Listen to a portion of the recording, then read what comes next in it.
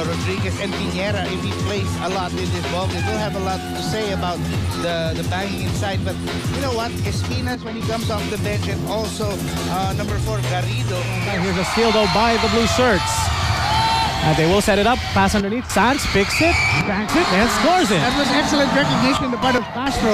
He saw still with the blue shirts. Indiretso si Castro lets it fly off the glass. It's good.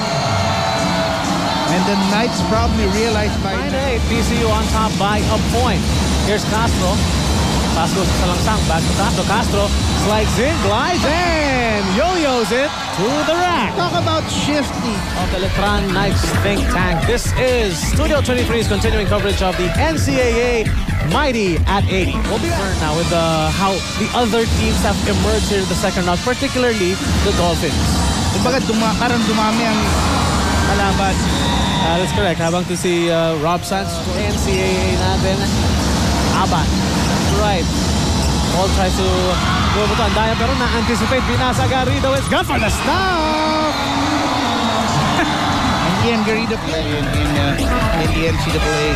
PCU has 4 players averaging at almost 10 points a game. He did not violate the verticality of Andaya. Right, so honest defense all the way for the Dolphins. Here's Retaga.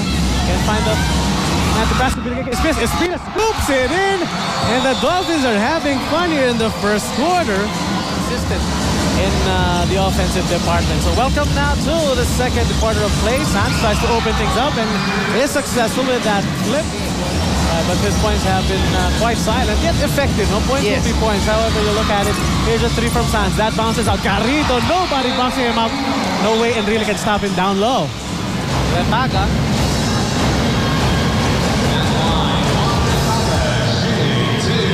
Bigla yung pace natin. Suddenly with all these fouls from both ends, ito naging mabagal ang rhythm ng ating laro as Retaga cuts down the deficit.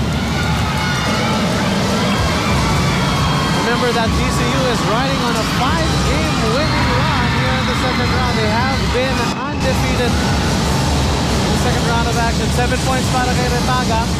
Is a 3. Now won't go. Garrido. Another nice follow para sa kanya. Opportunity for the Dolphins to trim down this 8-point deficit. Retaga lets it fly and he scores. That was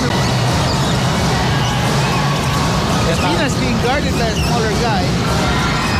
Now a 3 by Retaga. That's a huge one, Wood. And the lead is down to 4. We are down to 4 minutes and 5 seconds. 2 points separate these two teams. Espinas again. Stops. Fakes. Gets blocked. He gets the ball, however. Puts it up.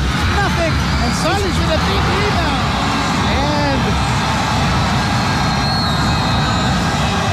And we are tied. 70 each. Get the ball inside to Espinas.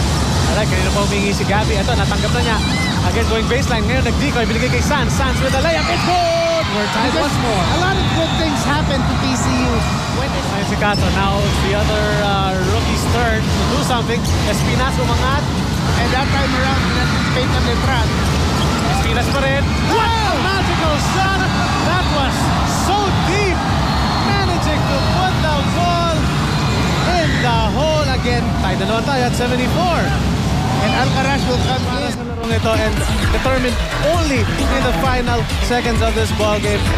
PCU Dolphins emerging victorious over the Letran Knights 82-77. And we will have our Milo Energy player of the game interview.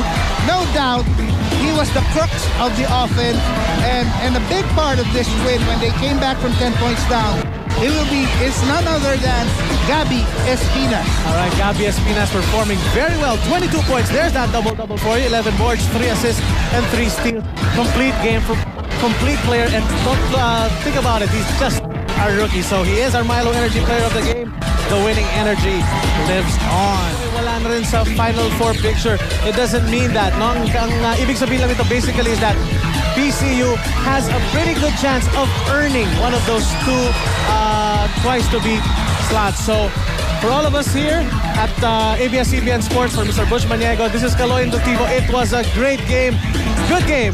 Good night.